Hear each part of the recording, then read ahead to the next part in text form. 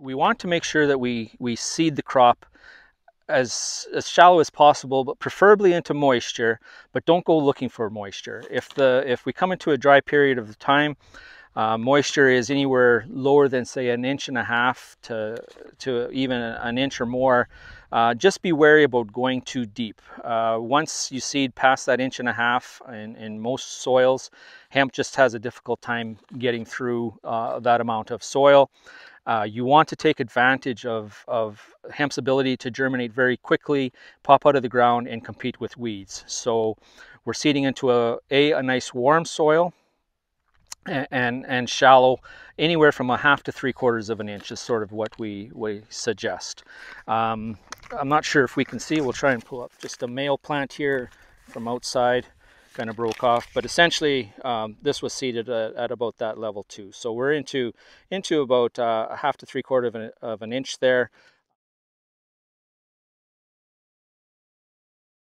No additional in-crop herbicides were used, and we do have fairly good weed suppression just due to the crop being so successful.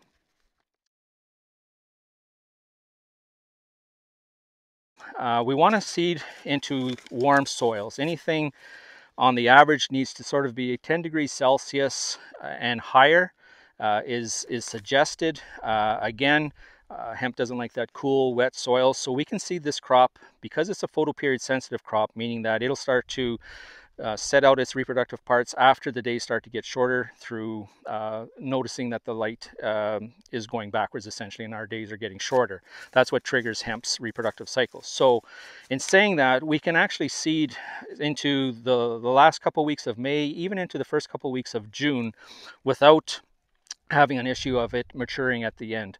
If we talk about a wheat crop, we want to get it in very early, take advantage of that spring moisture because we want to get it harvested sort of either end of August or if we can, end of August, but certainly in the beginning of September. Even if hemp is planted in the middle of May or the second week of June, you're still going to run into a period of time there, depending upon which variety or cultivar it is. The majority would still come into maturity around that September 15th, just because of its photoperiod sensitivity. You could go with anything. We've used air seeders. We've even broadcast hemp in wet conditions. I wouldn't recommend it as the primary way to seed hemp, really just as an emergency if you just can't get on the field without causing a bunch of compaction. That can be and has been successful. But you want to take care of the seed. Costs are dear, so you want to make sure that you give the seed the best possible chance. So seeding shallow, making sure that your seeder's calibrated properly, maybe release some of the packing pressure if you're coming off seeding a wheat crop. And finally, if you are using an air seeder, one of the best tips is just to make sure that you always check your manifolds to make sure that you aren't cracking hemp in those manifolds, because it has a very sensitive seed coat, can crack.